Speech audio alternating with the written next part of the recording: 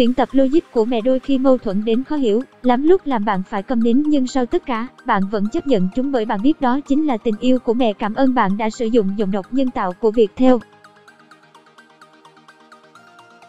Dịch vụ tổng hợp tiếng nói cung cấp bởi Trung tâm Không gian mạng Viettel.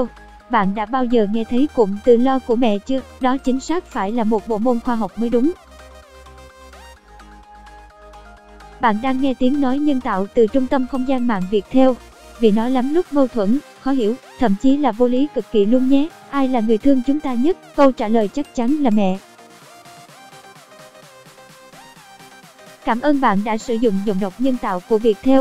Thế ai là người hay ghét bỏ, hay phũ phàng với chúng ta nhất? Thực tế nhiều người vẫn đáp là mẹ. Cảm ơn bạn đã sử dụng giọng đọc nhân tạo của Viettel. Và nguyên nhân cho cái sự hơi trái ngược này là do Tuyển tập lo của mẹ đã đề cập bên trên đấy. Tiếng nói từ Trung tâm Không gian mạng, Tập đoàn Công nghiệp Viễn thông Quân đội Viettel. Vì yêu con, lo cho con, quan tâm con, mong muốn những điều tốt đẹp nhất cho con nên thành thử ra có đôi lúc mẹ sẽ có những quan niệm, những hành động hơi thái quá, hơi khiến chúng ta ngột ngạt. Bạn đang nghe giọng đọc phát hành bởi Trung tâm Không gian mạng Viettel.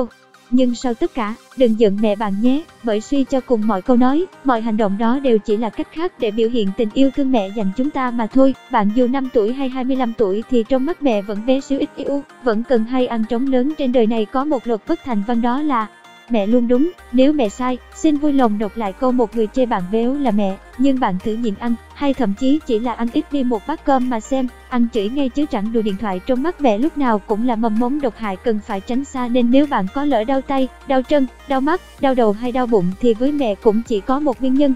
Tại mày suốt ngày cắm mặt vào điện thoại đấy. Người không cho con yêu sớm là mẹ, người ghét bỏ con ế cũng là mẹ. Ồ mẹ muốn con sống sao? Nói chung là làm gì cũng sẽ bị mắng thôi các bạn ạ. Thế nên lắm lúc bạn cứ nghĩ mình không phải con đẻ cũng là điều dễ hiểu. Nếu nhà có em auto là lớn nhất, còn bạn auto có lỗi.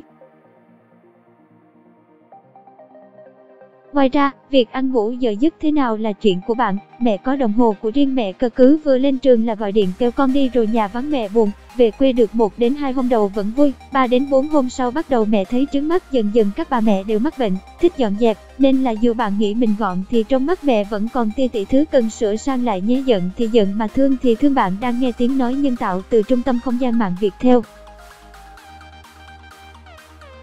Mẹ vô lý, mẹ hay áp đặt bạn thật đấy, nhưng tình yêu, sự quan tâm bao la của mẹ cũng là thật luôn. Bạn đang nghe tiếng nói nhân tạo, phát thanh từ Trung tâm Không gian mạng Viettel.